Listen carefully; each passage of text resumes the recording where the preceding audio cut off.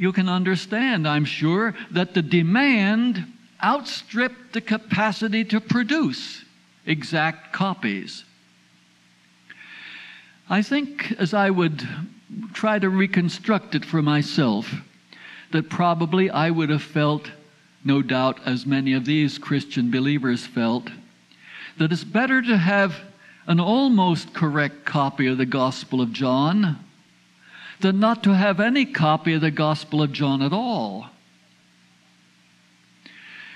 Well, this means that among the manuscripts of the New Testament, there are far many differences, far greater number of differences in the text than in the case of the Old Testament in Hebrew.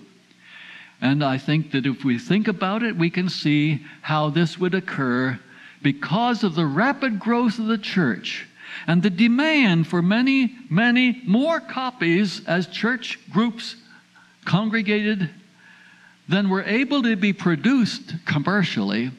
This is the result.